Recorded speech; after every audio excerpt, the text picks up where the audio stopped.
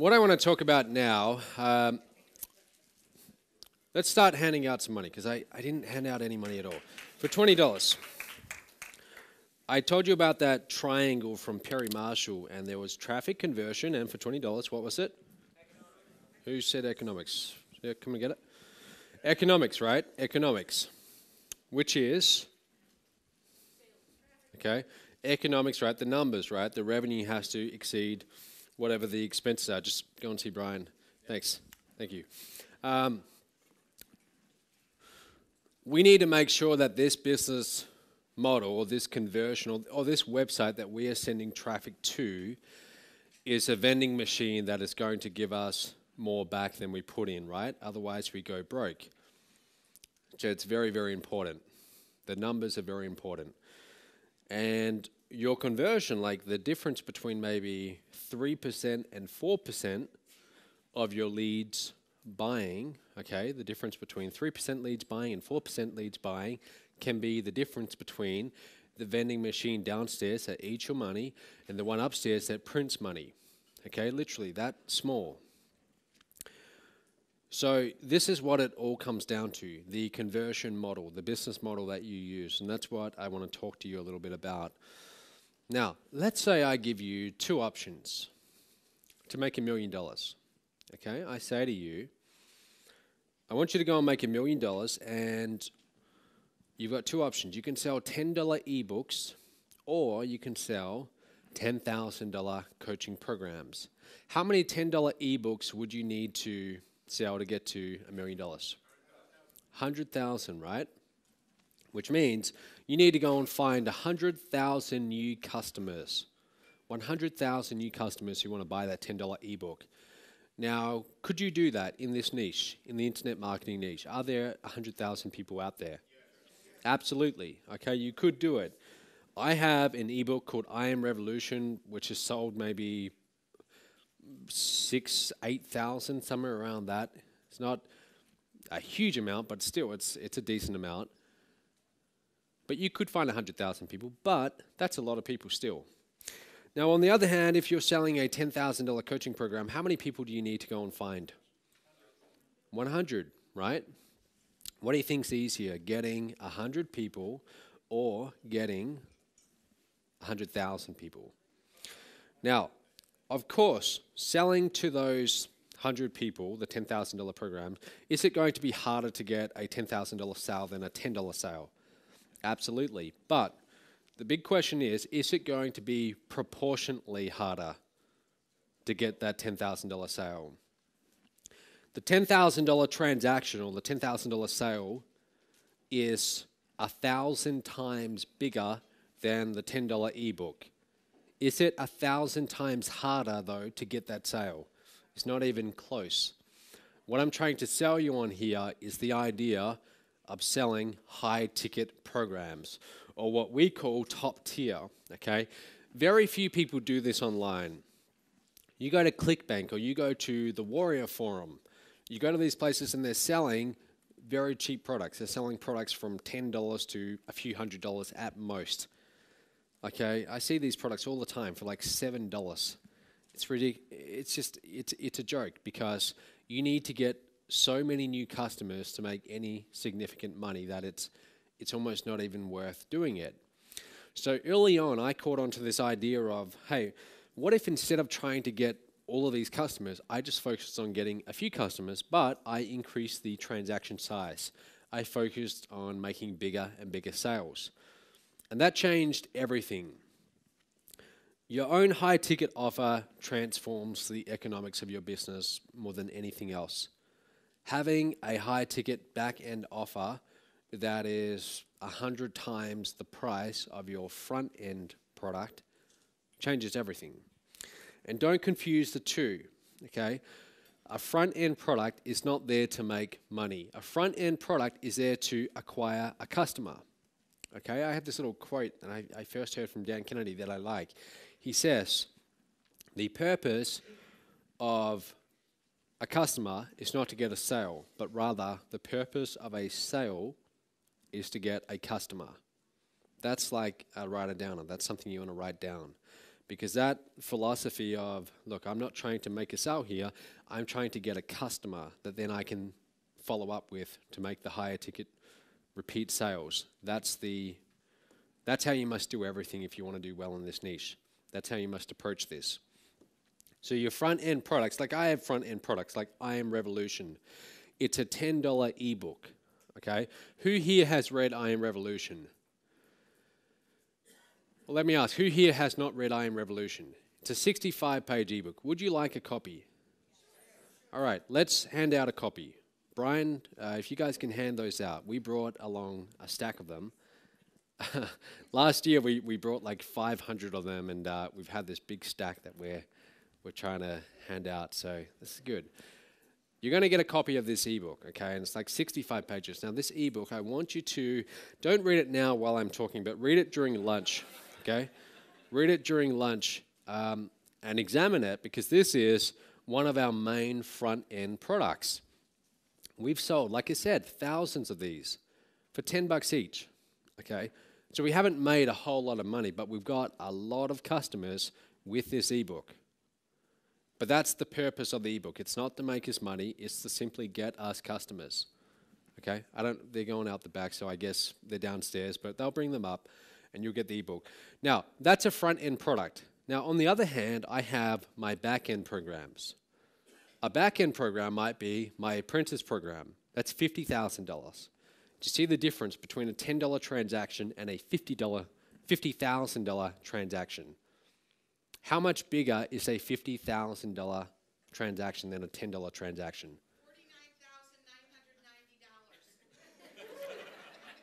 $49,990. No, I mean like how many times bigger is it? how many times bigger is it? It's like 5,000. Yeah, it's like 5,000 times. But that's good. It's a lot bigger. Now, for all of those thousands of customers that come in, only a few get to the back end and buy the $50,000 program. But that one single sale of the $50,000 program far exceeds all the revenue brought in from selling thousands of these I Am Revolution $10 ebooks. That's what I want you to get here. Transaction size has a big impact on the kind of numbers that you're doing in this business. Most people in internet marketing aren't thinking big enough in terms of transaction size. They're selling cheap little products, and that's why their income is very limited. Of all the revenue that we bring in, a huge portion of it is from selling our high-ticket programs in the back end, range from $10,000 and upwards. Okay? That's what I want you to get. Now, you might be wondering, well, that's great for you, Matt, but what about me? What am I going to offer people that's going to be worth thousands of dollars? Well, here's a few ideas where you can start, and then I'll give you another alternative too. You can be doing coaching programs, for example. Okay, you can be doing coaching programs where you help people one-on-one. And you might think, well, what do I know? What do I know? I'm still new at this myself. I'm still learning this myself. Here's the deal. I mean, if you've been doing this for a few months and someone just got started yesterday, to them, you're an expert. To them, you know a lot. So, I mean, I had those kind of thoughts myself when I started doing coaching. I was like, well, who would want to learn from me? Like, what am I going to teach people? And it's really just, it's not so much about how much you know, it's really just about you getting comfortable in that role of teaching other people what you know, and you getting comfortable with wearing that hat of being the expert, of being the coach. Okay, top tier business opportunities, I'll talk about that in just a moment. Done for you services. Okay, so for example, we had a few programs we sold about a month ago, around $10,000 each. We sold about 10 of those, and what they were was a done for you service where I would co-create a webinar with someone to help them get more MOBE license rights sales. Okay, MOBE license rights, that's our main program. That's a done for you service. So start thinking to yourself, what can I do that would help people? What can I provide to people that would they'd be like, oh, great, I don't have to go and do that. I don't have to do all of that work. People love buying done for you. People don't want to do work, they just want the results. How do I just give someone the results? That's what they will pay big money for. Licensing other people's high-ticket programs. That's also another shortcut. You don't have to go and create it. You have someone else's and you promote that instead. We'll talk about that in just a second. The first time I saw this, guys, let me tell you this story. I got started, like I said, in 2008. It's October 2008. And I respond to this ad. I pay $2,000 to this guy who's in a top-tier direct sales company. I pay $2,000, and I have no idea what I'm doing. Like, literally no idea. I don't know anything about websites, and it's all like I look at it, and it just looks all really technical to me, and it's very intimidating. And I start trying to learn and figure this thing out. And then I learned that in this particular company, if you want to make the bigger commissions, they have 2 other levels, okay? And the commissions are much, much bigger. In fact, I go to a conference in Sydney for this company. I still haven't made a sale at this point. And the founders are up there on stage and they're pitching these higher levels of this program. And everyone's coming up on stage saying, yes, I want on board. And there's like 2 or 3 people left in the audience at the end. And I was one of them. And I'm sitting there and I'm feeling this social pressure of everyone's up on stage and I'm like one of the few people out there in the audience. But I go home, I fly all the way back to Perth, and I'm really thinking about, is this the right decision for me? And after a week of deciding, I think, well, look, I can either keep on going through life along this predetermined path, graduate, get a job, get a mortgage, and so on, or I can have a go at being an entrepreneur. And the upside of being an entrepreneur was just infinite. And I thought, all right, I'm going to do it. I'm going to be the first in my family to actually go and really try this. So I decide to invest.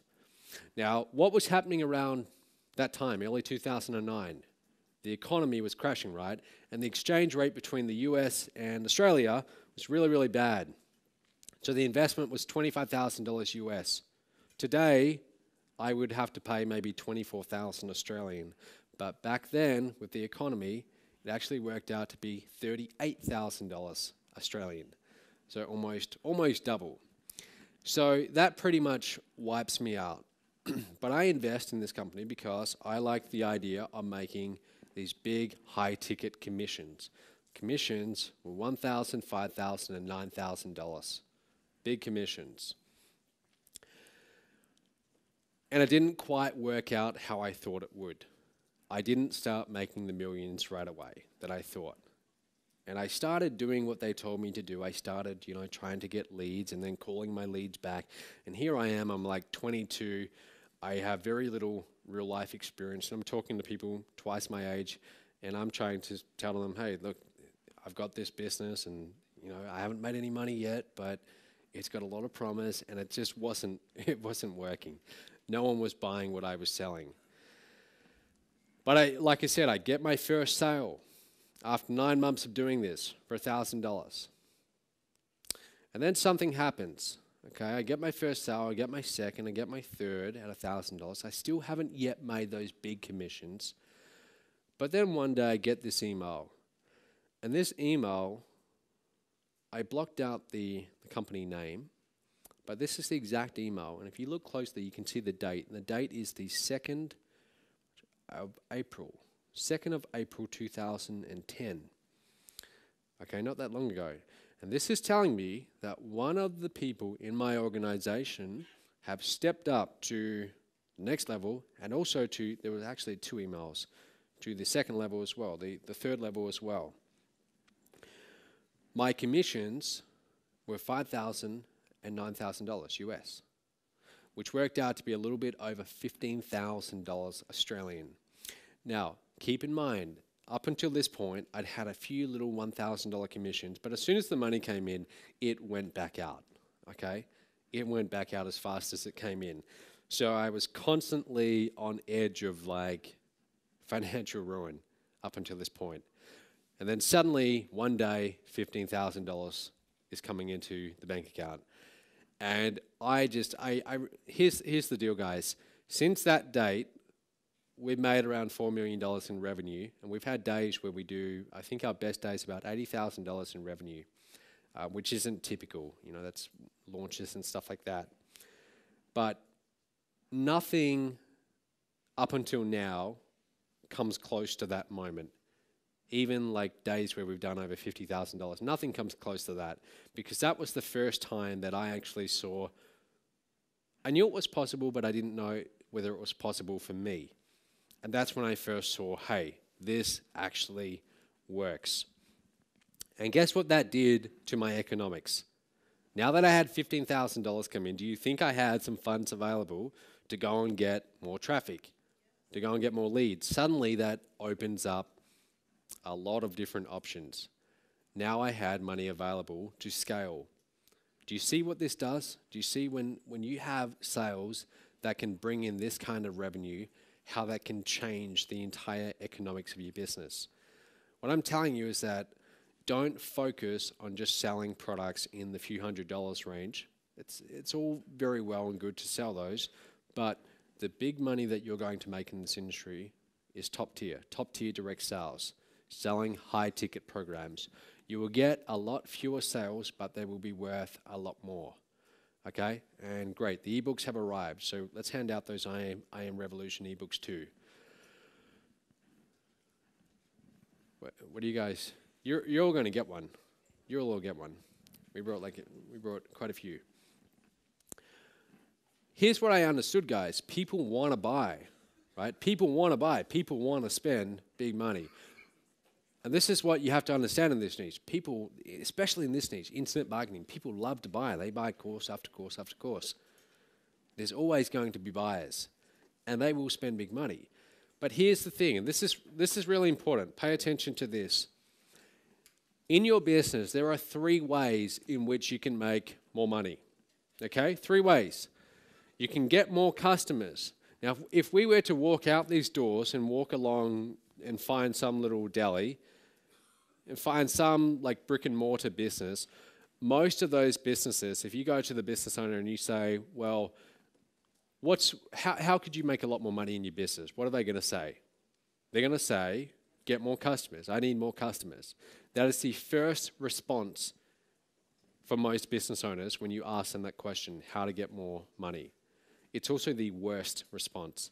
It's also the response that business owners who don't get it will give to you first. The best business people, they understand that there's actually 2 other ways to make more money in business that are much, much easier and much more profitable. One of them is to increase the frequency of purchase, okay? Get people to buy more. So if you're at a deli, if you're selling whatever, Cokes, rather than getting more customers, get people to come back more and more. And for $20, what's the third one? Someone yell it out. Who said more expensive items? Yes. Increase, you can get $20. Increase the transaction size, right? The third one, increase average transaction size. Those are 3 things that you can do. All right, so 3 things that you can do. Get more customers, the most expensive one, because you have to pay to get new customers. You got to pay for new traffic. Once they're on your email list, though, they're there. It doesn't cost you that much to send an email. They're there, okay? You can increase the frequency at which they buy. That's why if you're on my list, I keep on promoting offers to you, don't I? Okay? I want you to buy more. I want to help you in different ways. But I also have an ascension model. I also have higher ticket programs. They start at $10 and they